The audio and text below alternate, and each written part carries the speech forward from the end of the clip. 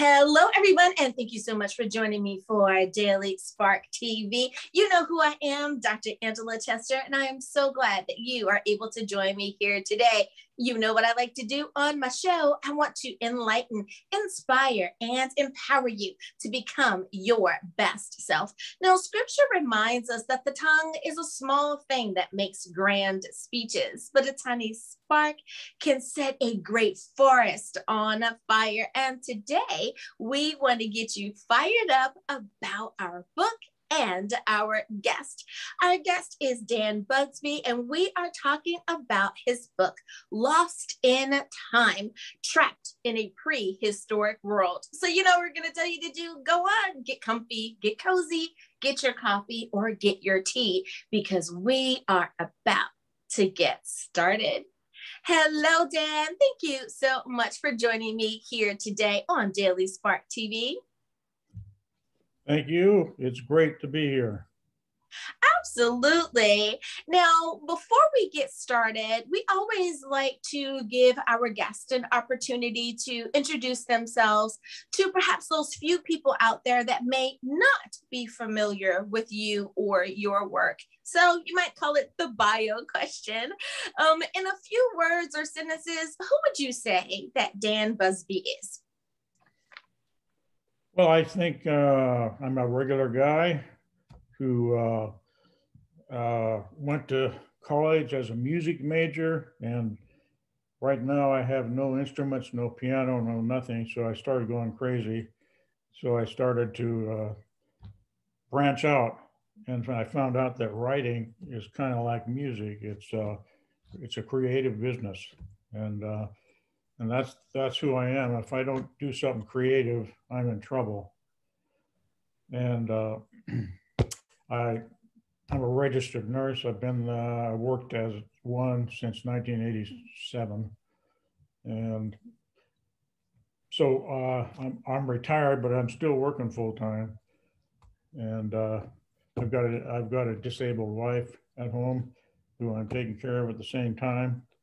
And she was my inspiration. She wrote a book first, and then I said, why can't I do that? I think I'm going to give it a try. So I love that. And you know, there's nothing like having a spouse that really inspires you, that pushes you to be the absolute most that you can be. So now, being an author, you gave us a little bit about that story. Now that you have that as one of the labels that you wear, author, how does it feel wearing that hat on a regular basis? Well, it's kind of different, and it feels good because it's creative, and I found out that's who I am. I actually shouldn't not ever have been a nurse, because to me it's the more facts and all this stuff you learn, the better you are, and that's not me. But I'm able to bite the bullet and do that. So anyway. That's I don't know, I'm happy. If I stay happy, if I do whatever I have to stay happy.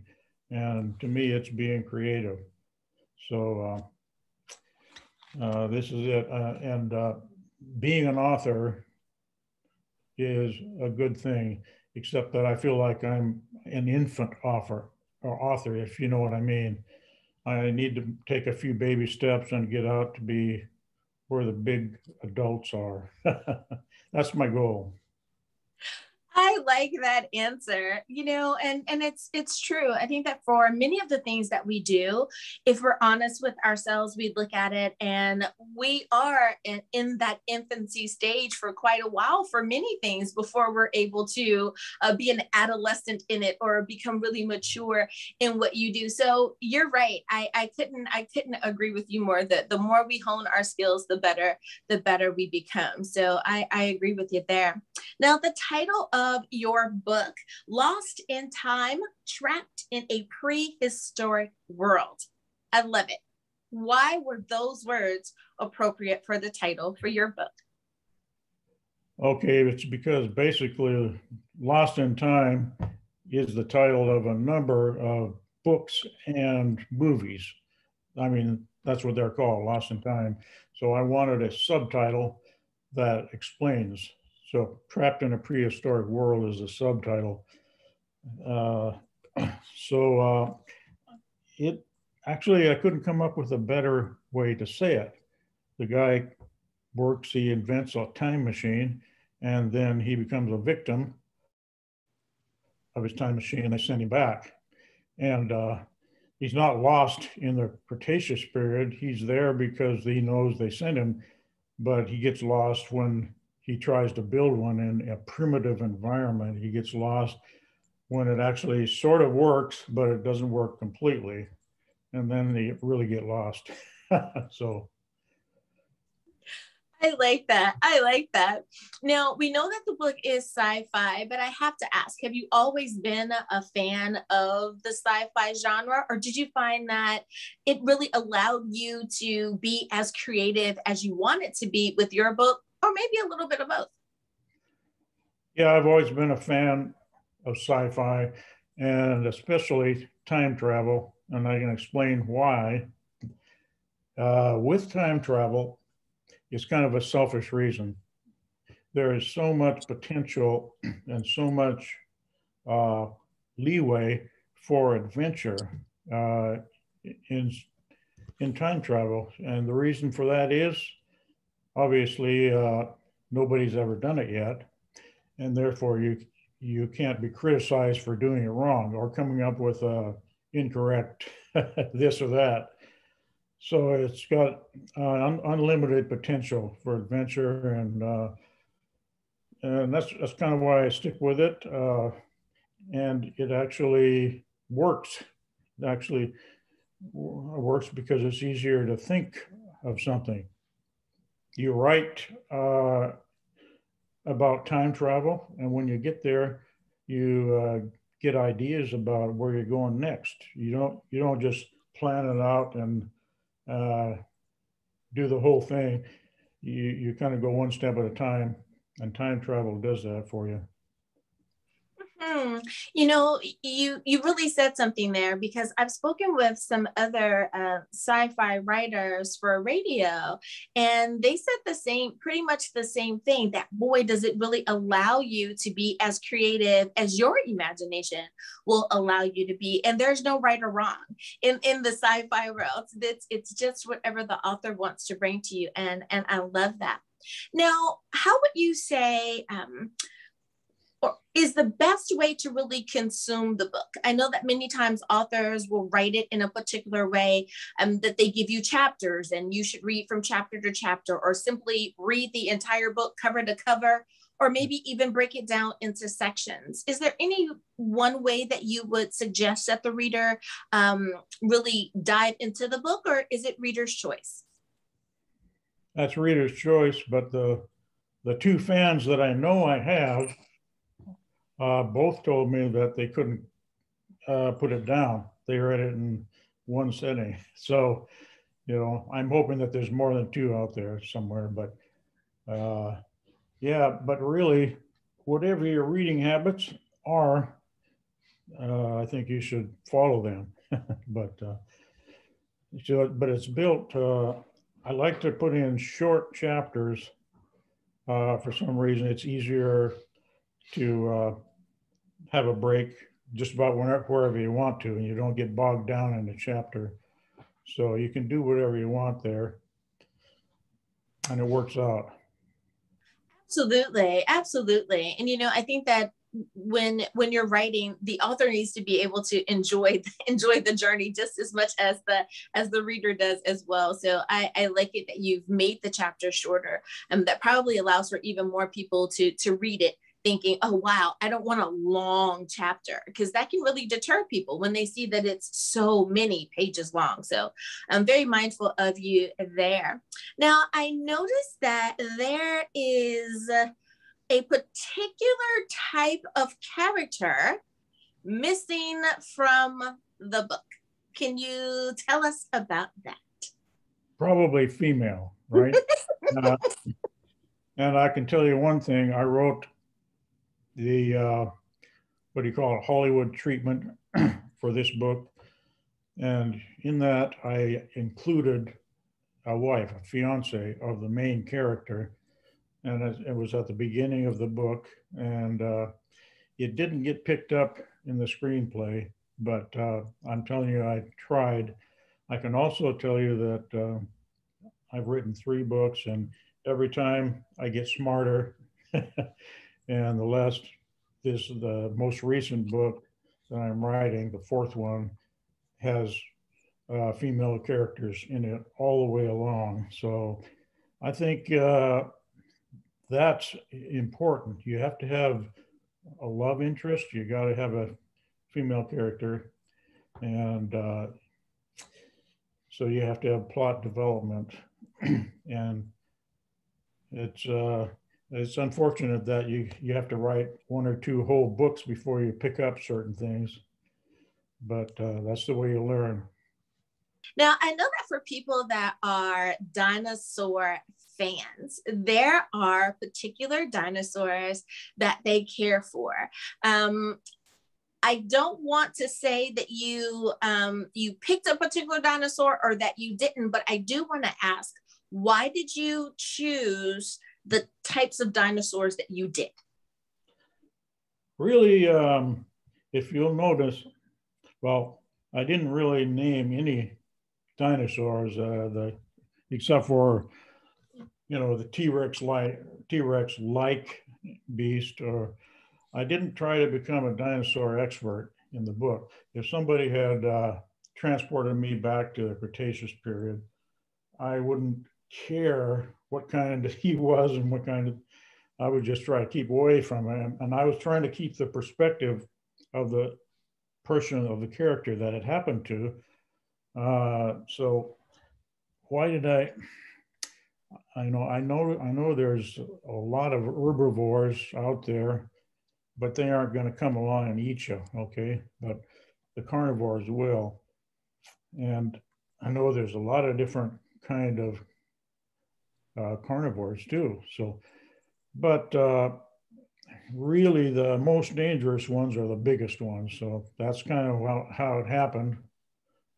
So, and I hope I wasn't being, what do you call it, unduly prejudiced about dinosaurs. Now, as far as choosing how you were going to put your book out there, many authors have to decide if they are going to self-publish or if they're going to use a publishing house.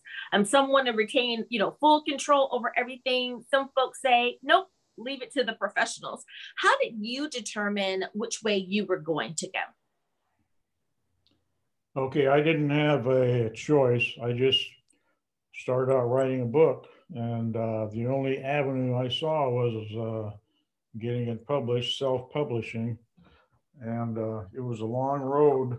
The company I was with I didn't get any royalties with, and in self-publishing, you really can't make a living off of royalties anyway. What you do is build it up. And you go so far, and then you see the next step. Okay, the next step is this and that. I lost a lot of money going the wrong steps, but anyway, you can see as you go farther, you can see, all right, the goal is conventional publishing. That is my goal.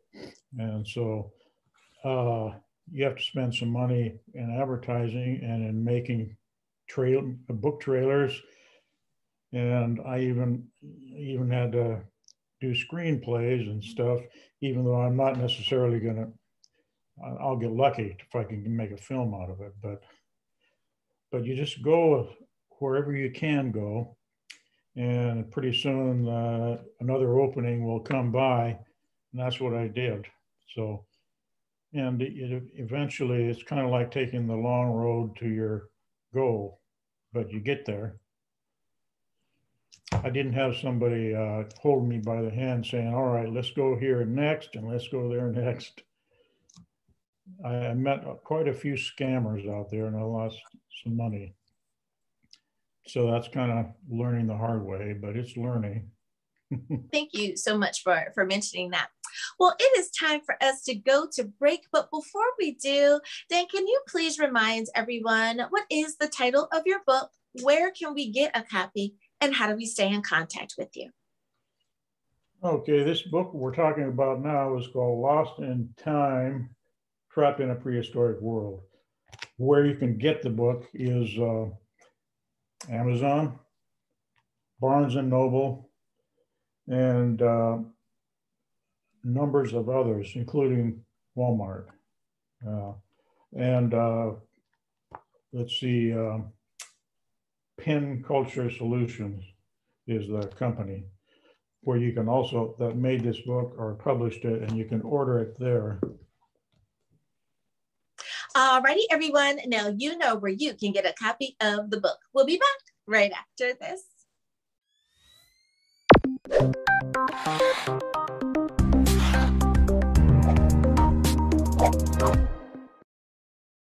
Hi, do you have something to share? Be a guest. Want to sponsor an episode? Visit drangela.chester.com. Thanks again for watching Daily Spark TV.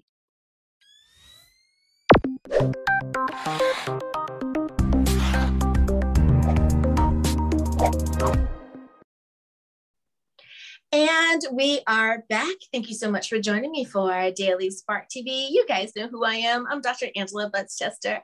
My guest today is Dan Busby, and we are talking about his book, Lost in Time, Trapped in a Prehistoric World. Now, Dan, I love the fact that you are allowing us to go on this journey with you in the book. I love when you are able to follow along with on the journey that the author presents to you. That's one of the things that I have heard from many of the listeners when they comment back to us. Thanks for having that guest on. I was able to follow along. Great book. I know that COVID has kind of put in a damper on authors being able to really go out and about the way that they would like. No more expos right now, all that kind of stuff. What type of, and you kind of touched on it earlier, what type of reader is the ideal reader for you? Did you write this in a way that even our high schoolers would be able to read as well? Or do you think that they need to be a little bit older, like college graduates? Oh, I think there's some, I think it's at the level of high school and younger, because I purposely left out a whole bunch of complicated language and big words, but there's still plenty of descriptive words in there that you can use, you can pull in, that everybody can understand. So I think from every age, starting with school age, there are people that would be interested in that. So I wrote it for any audience where somebody's looking for adventure. Somebody's looking for having a good time sitting back reading, knowing that they're not going to be the ones that are huddling down in a cave or stuck in the middle of a river and somebody's after them. You know, you can actually enjoy the book that way. So anybody that likes excitement, adventure, and I also made a mistake on my first book. I didn't quite put enough character background in, but at the same time, it would have been easy to put too much in, because this type of book, it's not about who you are and who you used to be. It's about staying alive. Okay, so and that's what I tried to focus on. These guys had to work together to stay alive, and that's what they did. Who cares about whether they grew up liking mashed potatoes or not, you know?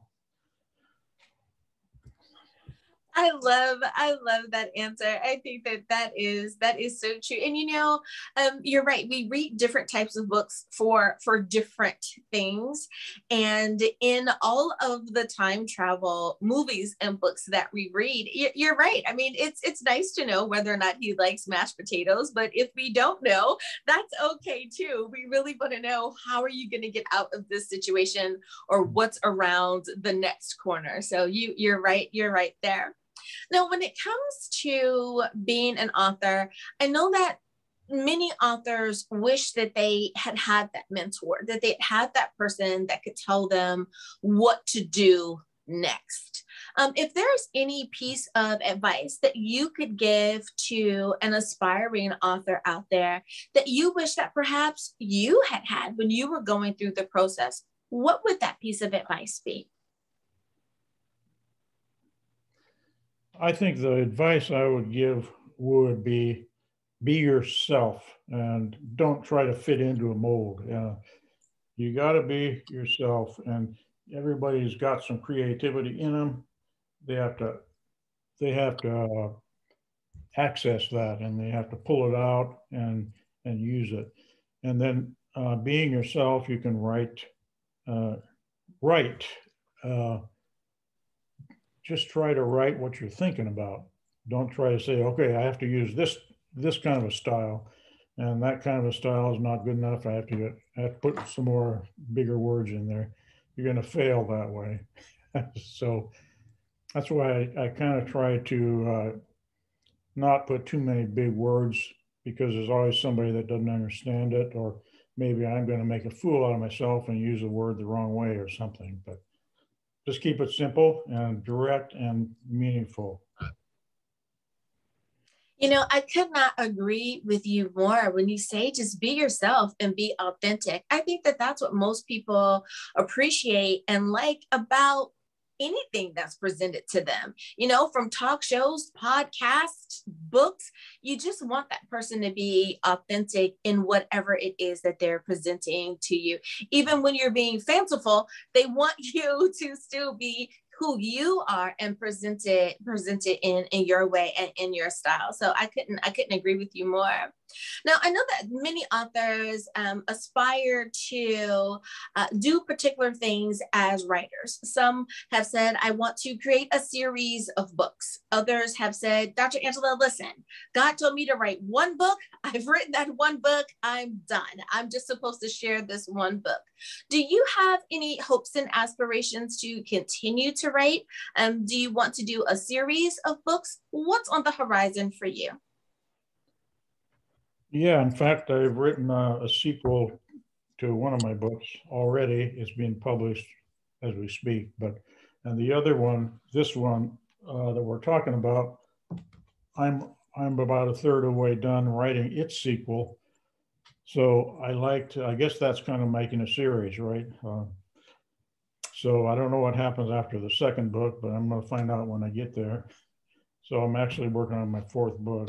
So I actually started another independent time travel book that's not related to either of these two. And I got for a few chapters on that, and I got bogged down. But so anyway, you kind of got to go with your gut feeling. And if your gut feeling says go with the sequel, then do that, I think. And that's what happened. I love that you mentioned that you're doing several books, that you're in process with several books. I found that tends to be something that authors do, much like songwriters. And I think you talked about that in the beginning, that creative process, that you're always writing or doing something, that you're never going to write that one book, from start to finish and then do the next.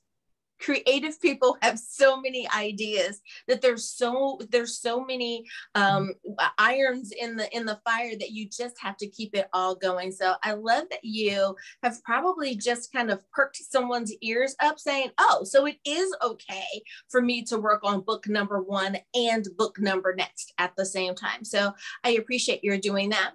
Now, the one question that I try to ask everyone who comes on the show is about their faith and moving forward. Now, we're on Christian TV, and faith is very important to who I am and to who many of my guests are. Now, what's the disclaimer? Not asking if you go to church every Sunday, not asking what denomination you are, but asking a very general question of how do you think that your faith has played a part in making you the person that you are today? I think it's played a major part because, I don't know, without a faith in whatever you want to call it, God, higher power, without that, I think we're just objects with a couple eyes and a mouth and a nose. I mean, it's kind of like it gives you the purpose for life.